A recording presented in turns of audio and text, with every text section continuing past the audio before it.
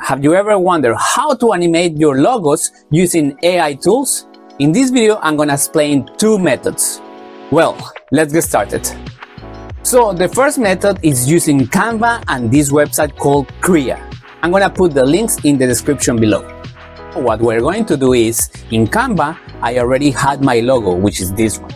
Here I open it, I'm going to export it as a PNG in high contrast using only black and white. And here in Canva we select only to export one page, this one. I have several pages in this file, so that's why you have to be careful. I'm going to export page number 3 in my case. Once I have the logo file in PNG, we'll go to this website. It's called Krea.ai. And here there is a section to create a logo illusions. And all it does with this AI is to mix the logo you already have in black and white. So the first step is to register in the website. And then I upload the logo here, which I already have.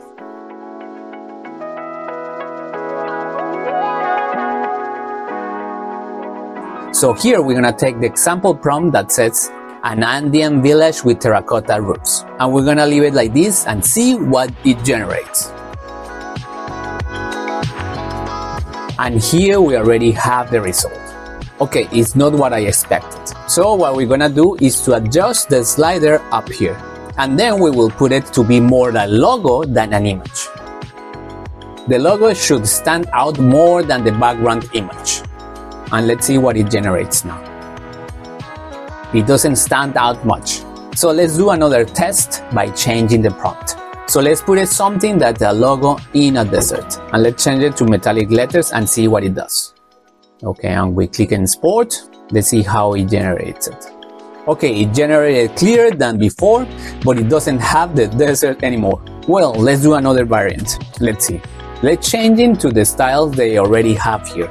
Let's use this one called Wishback Village. So we give it a prompt here and we will generate the logo using the prompt. Okay, much better. Using that prompt they have as a reference. The logo stands out more and it blends better with the image. So the next step is to save this image we already have.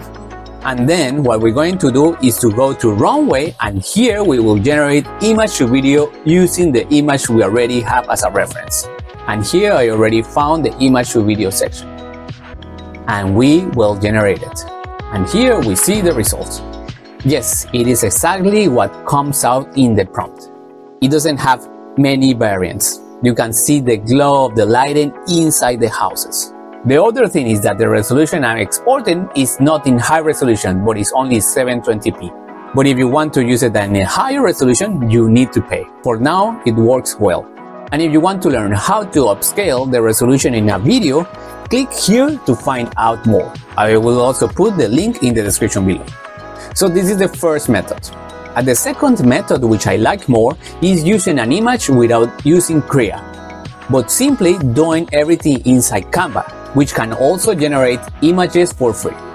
Here we already have the logo, and what we're going to do is to put it on top of an image that we're already going to generate inside Canva. And here, as you can see, it says generate your own image. And we're gonna put the prompt that we used before, a desert landscape. Wow, and here are the results. I like these results better, more than what we did before in the other option with Krea. So for example, I like this image. We use it in the background. And we put our logo on top of the image we already generated. I will put an effect on the claw logo on top of the logo.